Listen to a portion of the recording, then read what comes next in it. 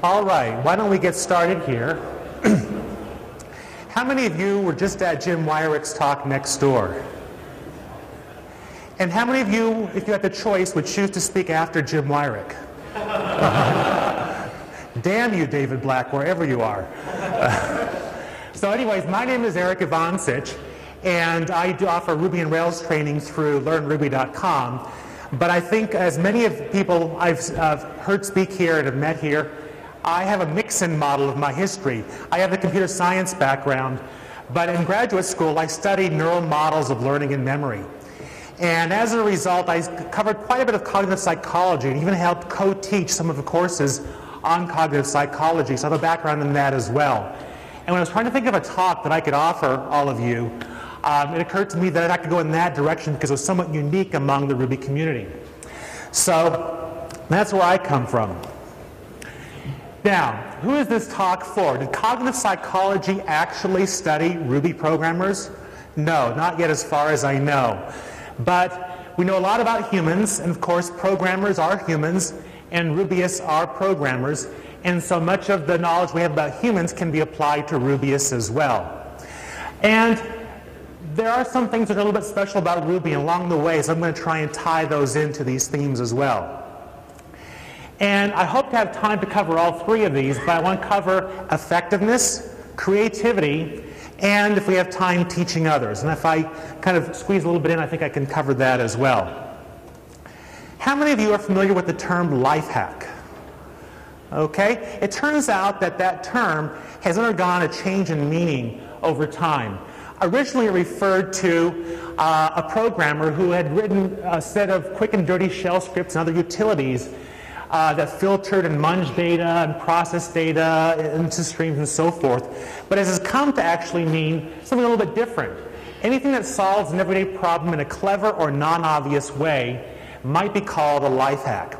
So some of the things I'm going to be talking about have a life hackish quality to them, in that they are non-obvious. At least I don't think they're obvious to the most people. So let's start talking in terms of effectiveness. Now, there is a condition that you might term mental fatigue, and probably many of you have had experience with it. But it's a case where you're easily distracted, you struggle to follow an extended line of thought or reasoning, and you have difficulty making or carrying out plans. Okay? How many of you have had that experience at some point in their life? Okay? All of us probably. We're humans. Now, the first thing I want to make a distinction of is that mental fatigue is not the same thing as stress. Stress is a reaction to harm or a threat of harm, and it's associated with an increased heart rate, elevated blood pressure, sweaty palms, cortisol in your brain, and so forth. That's not the topic of my talk here. That stress is not a good reaction. Cortisol is actually a neurotoxin, and you want to avoid it as much as possible. So avoid stress, but I'm going to talk about something else, which is mental fatigue. And people have known for quite a while that people can become mentally fatigued, but they weren't quite sure what is being fatigued. Is the entire brain being fatigued, or is it some small component of the brain? And one of the great insights into this was from an American psychologist named William James, who wrote a series of books in the late 1800s. And one of the books he wrote was Psychology, the Briefer Course, which was released in 1892, I believe, if I'm not mistaken.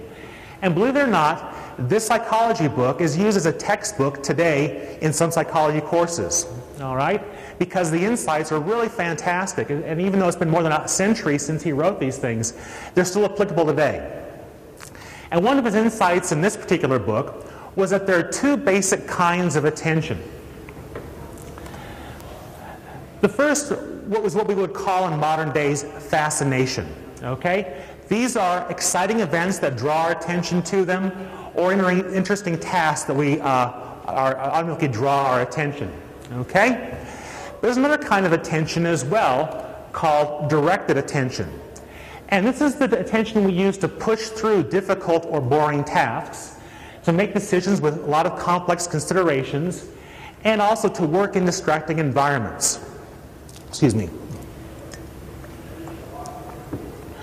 And in some ways, these two kinds of attention are opposition, at least in some circumstances, in that we use directed attention to kind of minimize or inhibit our fascination with certain things. So if we're in a distracting environment and there's something interesting going on here, but we have to get our work done, we will use directed attention to inhibit that impulse to actually look and see what else is going on in the room.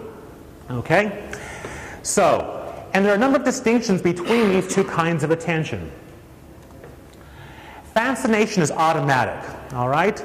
It happens. In some ways, it has an evolutionary background. Things that were meaningful to our survival and to our well-being are automatically fascinating. Things dealing with violence, death, high emotions, sex, and so forth, those are all fascinating. As well as things that we learn, which we come to find as fascinating. So, for example, if I were to hear somebody whisper behind me, especially if they were whispering my name, it would be hard for me not to start paying attention to that. Okay? Directed attention, though, is subject to voluntary control. We can decide what we want to attend to. Fascination is effortless.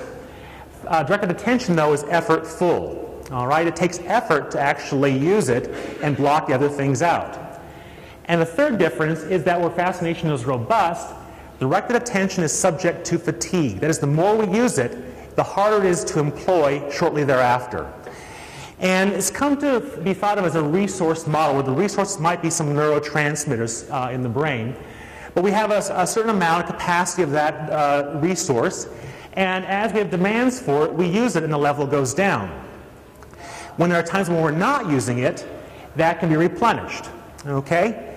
The challenge comes is that when we're using a lot of it, and we deplete this resource quite a bit, and that makes directed attention hard to use. And that is what we're talking about as directed attentional fatigue. Okay? And there is evidence that this is a depletable resource, and I want to go through these experiments a little bit quickly. In one, they approach shoppers in the mall and ask them questions about, are you making important purchases? You know, are you giving these purchases a lot of consideration and so forth? They're trying to figure out how intense the decision-making was in their purchases. And once they got a sense of that, and also how tired they felt, then had them do a lot of math problems. And what they found is that people who had to make a lot of decisions were worse at the math problems and gave up sooner than those who had not made a lot of decisions or more intense decisions. Okay? In another experiment, people were either put in a choice or a non-choice category. In the non-choice category, they read through some requirements for a college degree, read through some course listings as what would fulfill the requirements, and that's all they had to do. The people in the choice condition, though, also had to decide which courses they would use to fulfill each of the requirements. And then there was a studying task. They could study for a test that they were told was very predictive of their future success. And they found the people who made the choices, and they were in the choice condition, gave up earlier on the studying for a test. Okay? Again, the process of making all these decisions made it more difficult to actually focus and study. There's also another experiment, which is actually kind of funny, but I don't want to go into all the detail, but people were told they were doing a test on taste. And there were two displays of food in the room. One was a stack of freshly baked chocolate chip cookies that were actually baked in the room, so this room smelled of chocolate chip cookies, also embellished with a few chocolates. The other was a display of radishes. And people were split up into two different groups. There's actually a third non-food group altogether. And so some were told that they had to try to eat at least 2 cookies, and then they would come back and do something else, the experimenters. Others were told that they couldn't eat the cookies. They had to eat the radishes instead, at least 2 of the radishes. And they would do a test as well. Experimenter comes back and gives them a very difficult test and times how long it takes for them to give up on the test. And the people who had to resist the cookies took less time to give up than the people who had to resist the radishes. Okay? So again, the ability to resist something seems to be depleting a resource which is used in doing a very difficult task. And so the basic idea here is that what you might call mental fatigue is actually a fatigue of directed attention, which is used in these various things.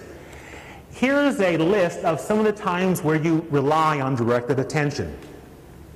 Getting through boring and tedious tasks, working despite distractions, maintaining an extended line of thought, analyzing, planning, deciding, problem solving, thinking carefully, working through difficult, complex, or abstract problems, multitasking, mentally tracking multiple things, navigating complex social interactions, and it looks like the bottom is cut off here, but that says inhibiting natural or habitual responses. Okay? Think in terms of the modern office. All right? Many of those things are used on a regular basis in the modern office. Now, think in terms of programming. Okay? And many of those very same things are used all the time when you're programming. Okay?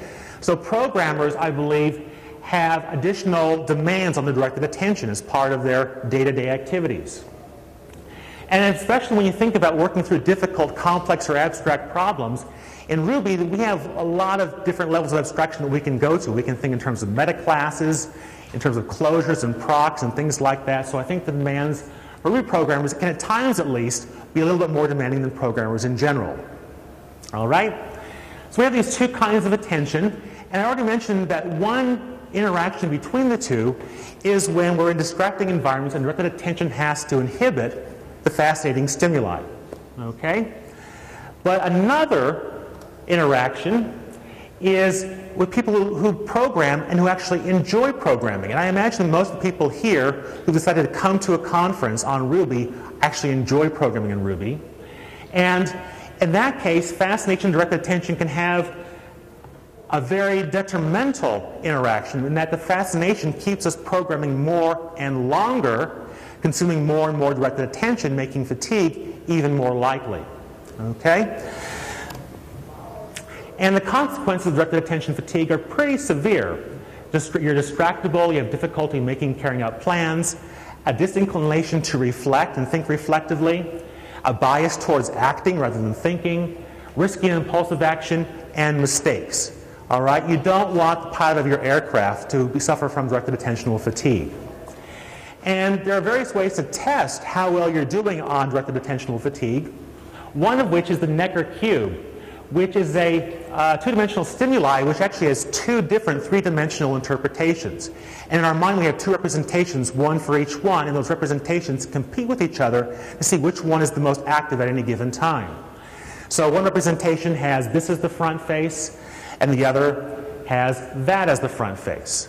And basically one of those representations wins the competition and is how we view that particular cube for a while, but eventually it fatigues out, and the other one can come up and replace it, and you'll see a flip if you look at it long enough.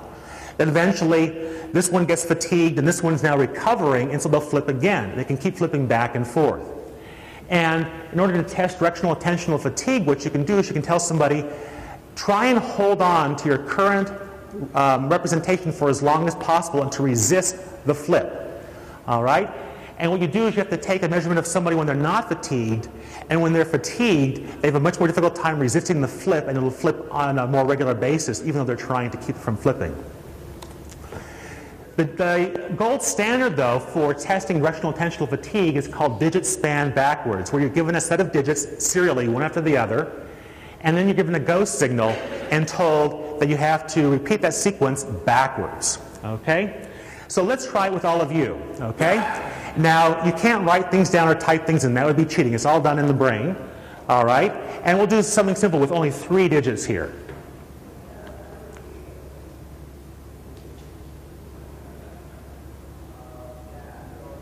And backwards? Okay. Now, normally what you would do is you would go start at 3, then you'd try 4, and every time they got one right, you'd bump up the length of the sequence by 1 with different digits each time. If they fell at a given length, they get a second chance at it. If they fell a second time, then you know what their limit is at that particular point in time. We're not going to go through the whole sequence, so let's try it at 7. Okay, 7 is pretty difficult.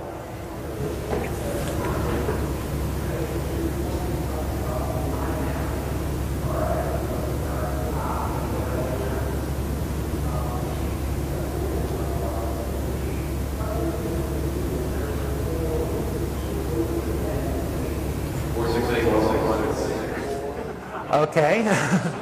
You do not suffer from directed attentional fatigue, whoever you are. All right.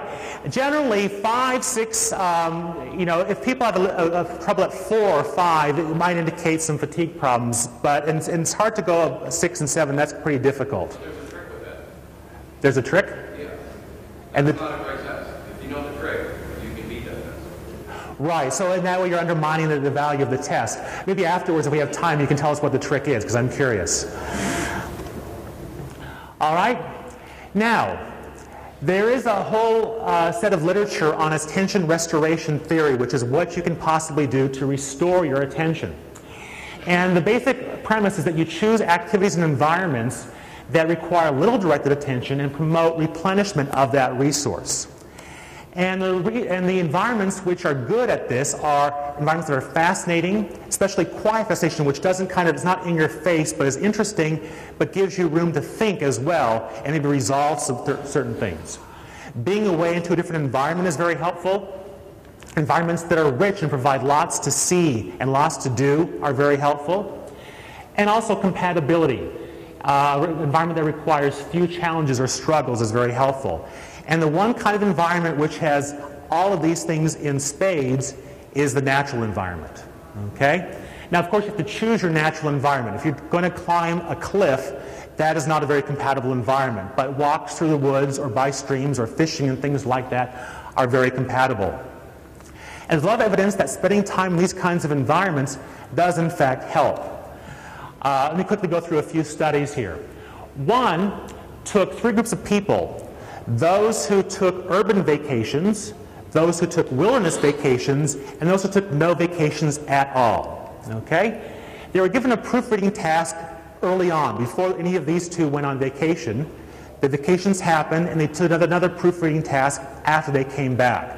Those who had no vacation still had 2 tests at that interval. And they found that only the vacationers who went to wilderness vacations had a significant improvement on their proofreading capabilities. Another study took participants and randomly assigned them. Half got to walk in a wilderness or natural setting for a certain amount of time. The others had to walk in an urban setting for the same period of time. Prior to taking the walks, they each did a task which was very draining on directed attention. And when they came back from their walks, they did another proofreading task. And those who went on the walk in a natural setting did significantly better than those who took a walk in an urban setting. And perhaps one of the more profound studies was done on breast cancer patients. Now, breast cancer patients, when they're diagnosed, their life changes in a very dramatic way. All right? They have to make decisions about treatment. They have to make decisions about whether to keep on working or maybe take some time off. They're worrying about what's going to happen afterwards if the treatment's not successful and so forth. And in fact, even these, by the way, were all people who went and had surgery to resolve their breast cancer. Even after they leave the hospital and have a clean bill of health, the effects are long-lasting. There are typically marital troubles afterwards, and they take a long time, and some of them never actually return to all their prior activities. Okay? So Bernadine Simprich speculated that perhaps they were suffering from directed attentional fatigue. And what she did is she had a control group where she didn't give them do what I'm about to tell you, and a research group. And the research group had to read through a list of restorative activities, and they had to sign a contract where they would do one of those activities 3 times per week for 20 minutes each time. That was what their contract said. They did this for 12 consecutive weeks. And over the 12 weeks, they were tested at 4 different times on directed attentional fatigue. All right? And here's what she found. First of all participants showed significant attentional deficits right after surgery. But the restorative group showed gradual and steady improvement over 12 weeks in attentional measures. And by the way, most of the patients chose either gardening or walking through a natural setting. That was that's what they chose to do. Those in the restorative group went back to work sooner and were more likely to go back to work full time. They were more likely to start new projects like learning a new language or exercising and things of that sort. And they had significantly better improvements in their quality of life scores. And realize that these are rather dramatic results where people have been through quite a bit. And think of how minimal the intervention was. 20 minutes, 3 times a week. So that is my bit on effectiveness and the role of natural environments can play in being effective and combating directional attentional fatigue. The next area I want to discuss is creativity. And what I mean by creativity is kind of related to problem solving, finding non-standard solutions or putting together complicated solutions. maybe rethinking previously made decisions, or of course the thinking outside the box. Now, before all of this is on the premise that you know the problem space, that you're an expert in the problem space, okay? Nobel laureates, if any of you have the fortune of being a Nobel laureate at some point in your life, especially in the science fields, one problem you're going to face is that once you are a Nobel laureate, you will receive letters and emails, even phone calls from crackpots having their solution to some big problem in your field. You have to decide what you're going to do with all those people, whether you're going to ignore them, write them back some standard form letter, or what. Okay? Or another area where people who don't quite know the full space is there was a while ago when people had their own solution for the spam problem. And somebody created a checklist that they could quickly check off and tell them what was wrong with their particular solution that they had not yet considered. So first you have to kind of know the problem space. But assuming you do, what can you do to promote creative thought? Now, Peter Elbow wrote a book called Writing with Power. And as you know, there's a standard view of the writer, especially if you go back about a couple decades, at the typewriter with a wastebasket near him or her, with a pile of crumpled up papers flowing outside of that wastebasket. Writing can be a very difficult process. And Peter Elbow analyzed it, and he decided and advocates that there are two distinct processes in writing. All right? He says writing calls on two skills that are so different that they usually conflict with each other. One is creating, one is criticizing. First, write freely, he says, and uncritically, so that you can generate as many words and ideas as possible without worrying about whether they're good or not. Then, turn around and adopt a critical frame of mind and thoroughly revise what you have written. Take what's good, throw away what's bad, and shape what you have into something that's strong. And he claims that you'll discover that the two mentalities needed for these two processes, an inventive fecundity and a tough critical mindedness, flower when they get a chance to operate separately. All right? So he views it as two distinct modes, creativity and criticality. But I'm going to raise the issue as to possibly whether this is more of a continuum, okay, as opposed to two distinct modes of thought, which are difficult, though, to do at the same time. And one of my personal interests is how cognition, which is thinking, and emotion interact. And for a long time, people thought that cognition and emotion were two distinct realms of thought entirely. Cognition was rational and emotion was irrational, and that you should avoid emotion and think non-emotionally about things. And as time has gone on, people have more of a subtle model of how these two things interact. I'm going to use the term affect. Now, affect and affect are often confused. Affect is typically used as a noun, affect as a verb. But I'm going to use this bottom form of the word affect, which is a noun, which means emotion or desire. And the reason why is I don't trust myself to edit myself and use the word emotion each and every time. So I'm going to probably use the word affect, which means emotion, and just realize that I'm meaning emotion when I use that particular term. But as far as examples of affect go, there's positive affect, things like love, happiness, connectedness, humor, appetite. And there are also examples of negative affect, sadness, fear, shame, disgust, and hunger. Okay? And generally, positive affect, in fact, pretty much always, is pleasurable, and negative affect is painful. All right? So we have the pleasurable emotions and the painful emotions. And we want to see how cognition and affect interact. And as it turns out, cognition can affect how you feel, and how you feel can affect how you think. All right? Let's quickly look at that top arrow there. How does what you think about affect how you feel? One way is that the things you think about have affective codes. Some things that you think about are pleasurable, others are painful. Okay? I'm going to show you a sequence of photos here, each of which is designed to elicit an emotional response from you. Okay?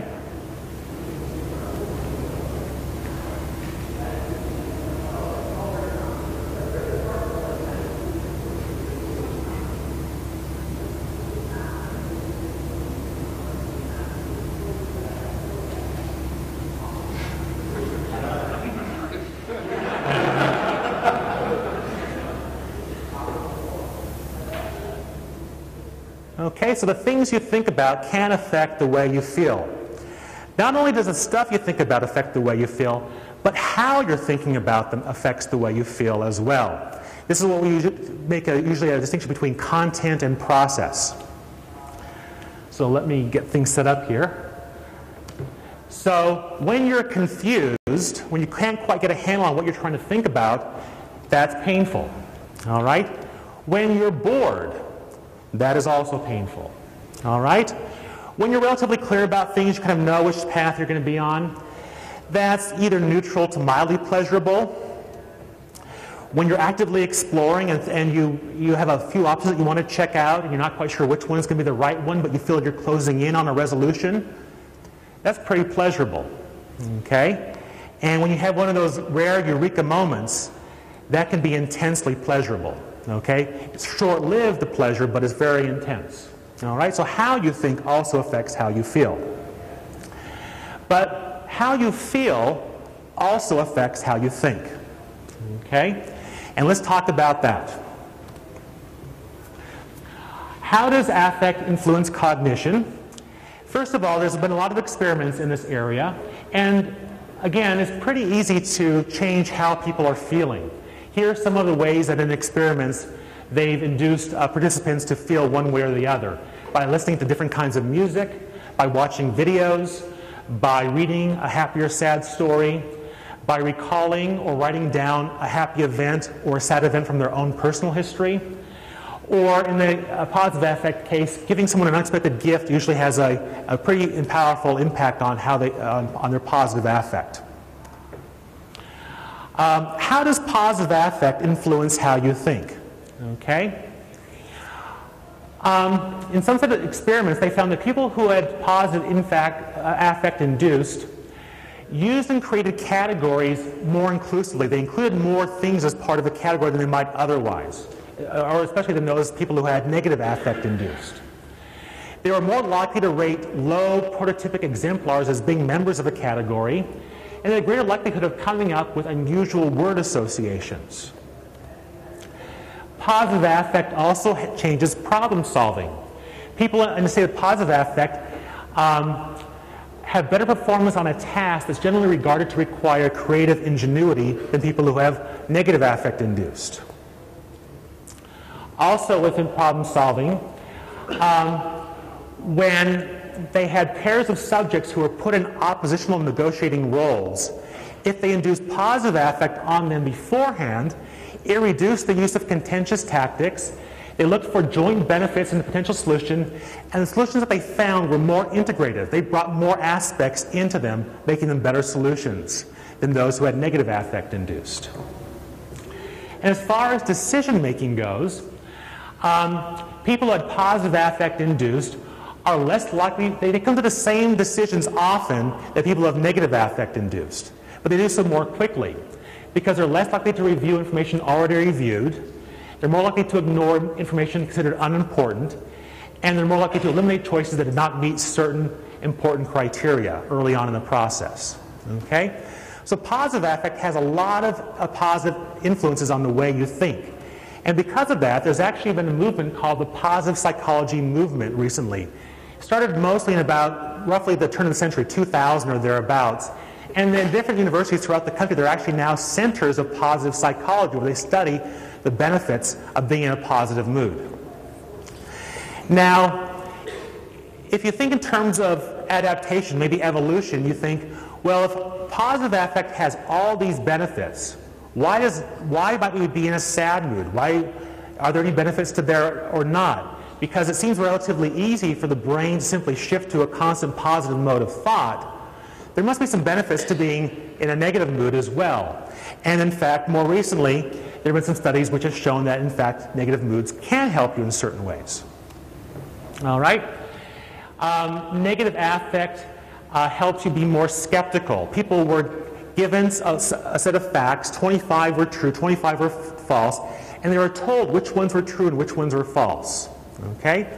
2 weeks later, they came back. Half of them had positive affect induced, half of them had negative affect induced. The ones who had positive affect induced were more likely to say the things that they were told were false before were true, because they used simply the fact that they recognized those items as being as an indicator of true or falseness, whereas those who had negative affect induced were more accurate as remembering which ones were true and which ones were false. There have been studies where people watch videotapes of people either telling the truth or being deceptive about whether or not they took a movie ticket from a room when no one else was looking. These are people who were told, yes, take the ticket and lie about it, or no, don't take the ticket and lie about it. Okay? A different group of people watched videos of those first group of people, and they had to detect which ones were lying, which ones were telling the truth. Those who had positive affect induced were less likely to say that anyone was lying, and those who had negative affect induced were more likely to say some people were lying, and they were more accurate in their determinations as well. Negative affect helps you resist misinformation. Okay? People, in this case participants, witnessed an altercation in a classroom setting. All right? A little while later, they were asked questions like, do you remember when the woman in the beige jacket pulled something out of her pocket? She wasn't wearing a beige jacket, but that was designed to give them misinformation. Okay? Then later on, they had either positive or negative affect induced, and they were quizzed about what happened at that original event. Okay? Those who had positive affect induced were more likely to report the misinformation as being true than those who had negative affect induced.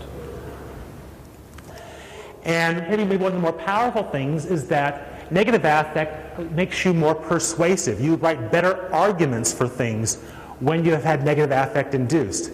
And this was tested in a variety of ways, including people had affect induced, wrote arguments on a given issue, and those arguments were then given to another group of people entirely, and they measured how their attitudes changed as a result of reading those different arguments. People who had negative affect wrote better arguments. Okay? So as you can see, it's not a clear-cut thing. It's not always best to be happy, not always best to be sad or excited or disgusted or whatever. So there are reasons to be in both. But as far as being creative goes, positive affect leads to more creative thought, more out-of-bounds thinking and things of that sort. And it goes right back to what Peter Elbow was saying, that there are these two modes of thought that he saw them. But since affect is a continuum, I suspect this is more of a continuum as well. But if you want to think creatively, being in a happy mood really helps quite a bit in that process. And I also wanted to add a little bit about incubation. The person who first created or first had the model of the benzene ring, I'm not a chemist, so I don't know all the details, but supposedly he had the image in a dream where he dreamed that a snake was biting its own tail. And then he woke up and wrote down all the implications for that as how benzene is structured in the physical level. Some people have actually questioned whether this is actually a true account or not. But there's a lot of anecdotal evidence that people in a very relaxed state who've been thinking about a problem for a while, the answer often pops into their head. So they might be falling asleep or just waking up. They might be showering, or they might be taking a walk, through a park or something like that. But there's a lot of anecdotal evidence that that's very helpful, that you've set the problem up in your mind, and then you do something as relaxing as possible, and you're more likely to come up with a solution in those cases. For the last of my three topics, I want to talk a little bit about teaching others, since I do that quite a bit, and I've thought an awful lot about it and read a lot about that as well. And one of the reasons why this is kind of important, at least in my mind, is back in May there was a discussion on Ruby Talk. And somebody said, I would like to learn how to program. I've never programmed before in my life. Is Ruby a good language to learn to program with? Okay? And I think I saw him here. Rick, I think you actually participated in this particular discussion, as I recall. And most people said, yeah, Ruby is a great language to start learning in. But a few people had oppositional viewpoints. And I'm not going to put their names here, but someone said, learn C first. To really get programming, to understand what's going on, you need to go deep, all the way down to C. And some even say going down to assembler. It doesn't make things easy for you, because you have to grab your own memory, you have to make and move your pointers to access memory, you have to link your own binaries, and doing all of that makes you a better programmer, makes you understand what really is going on behind the scenes. Okay? Now, I don't doubt that knowing those kinds of things is useful, but the question is, what do you want to learn first? Okay? He's saying learn C first. And again, it's cut off here, but he ends it with a smiley face. You know, work hard, you'll benefit from it. And he kind of sands off the rough edges with a smiley face. Somebody else had a very similar view. That's exactly why we chose C as the first language for electronic engineering and information systems engineering students. C is very hard to learn. Almost everybody comes unstuck on pointers, memory allocation, and it keeps going on and on. But if the original poster wants good foundation in programming, C will provide it. But Ruby would be gentler. And again, there's that little smiley face at the very end of that. And somebody else had, you know, a nice kind of high-level view of what the issue was that people were discussing. He said that traditionally, technical subjects are taught from the bottom up. Some people prefer a top-down approach, but it's more of an individual choice. Well, let's talk a little bit about data and what data kind of leads us to believe. Which of these three concepts do you think kids are most likely to learn first? Okay? You're probably going to guess dog, all right? Dog is where kids learn first. Later on, they might learn poodle or mammal. But they're starting in the middle, and they learn the more abstract and the more low-level concrete concepts later. What about in these three cases? Okay? And again, probably chair. All right? And in these hierarchies of issues, from the abstract to the more concrete, researcher by the name of Eleanor Roche, back in the 1970s, did a lot of studies on how people categorize things. And she found that there's this level called the base level, which is where people tend to categorize things first, understand things at the first, and they go up and down from there. That's kind of the sweet spot. And then how is it the sweet spot? Well, that's the level where things are most easily grouped by overall shape visually. It's the level, the highest level at which we interact with objects similarly. We interact with most chairs in the same way. We don't interact with all furniture the same way. Tables we interact with one way, lamps a different way, and chairs a third way entirely. Okay? People are most likely to use base level names when having casual discussions. Base level names often have fewer syllables, and in fact this even goes into American Sign Language. In American Sign Language at the base level, there are typically single signs for those base level categories, and you're more likely to need a combination of signs for more abstract or less abstract things. All right? And children learn the base level first. Okay?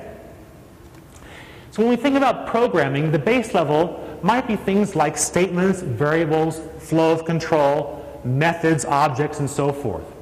Higher level concepts are things like software architecture, algorithmic efficiency, code complexity, or how beautiful your code is. We can also go down to lower levels as well, things like memory management, memory layout, pointers and linking, and so forth. But where most programming is at, where you can kind of get the most power for the minimal amount of effort, is by first focusing on that base level, and from there moving up to more abstract concepts and down to more concrete concepts. And that, in a nice way, is why Ruby is such a great language to learn with, because you can start learning without even having to write a single method. You can do put-s hello world. In Java, you have to, at the very least, create a class and a method within the class. That's a static method. It's a public static method called main. All that stuff, which you're going to have to push off as far as describing what all that stuff is used for until they've gotten to more advanced topics. Okay? So that's why I think Ruby is a great first language. And the one last issue I want to discuss, and this is because the way people think and the way people program are a little bit different. Okay? Usually in programming we think of categories, and categories is how psychologists refer to what we might call concepts, or what we might call classes even. But we think of concepts as having a nice border. Some things fit the concept, some things don't. Okay? This is either a dog or it's not a dog. It's a tree or it's not a tree, and so forth. Okay? So for example, how would you write a conditional in your language of choice, say Ruby, about whether or not somebody was a bachelor? Okay? Well, you start thinking, okay, what are the components of being a bachelor? They must be male, okay? They can't be a kid. They have to be, maybe at least a teenager, right? And they can't be married, of course, because, bachelors are people who are not married yet, okay? So we're going to play a little game called Pick the Bachelor, all right? And I'm going to show you the picture of two people who millions of people regard very highly. They're both deceased now. And your job is to pick of these two, which is the better bachelor.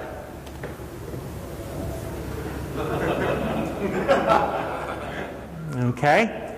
Now, Pope John Paul II, fits the main criteria. He's male, he's not married, he's old enough to be married. Okay? Whereas John F. Kennedy, he's male, he's old enough to be married, but he is married. All right?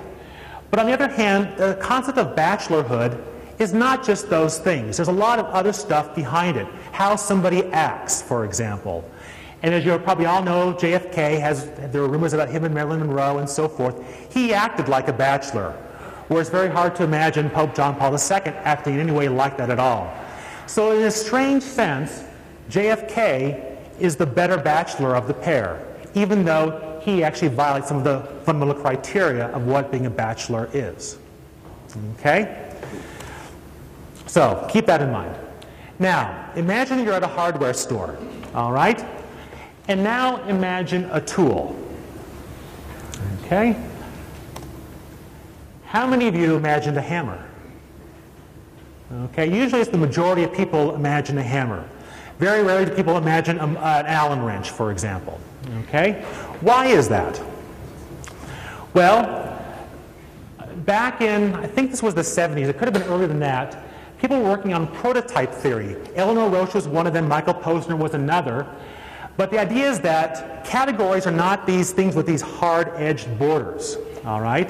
In fact, categories have a central tendency, which we tend to call the prototype, and they also have some extent, things that are further away from that prototype, which are still considered part of the category.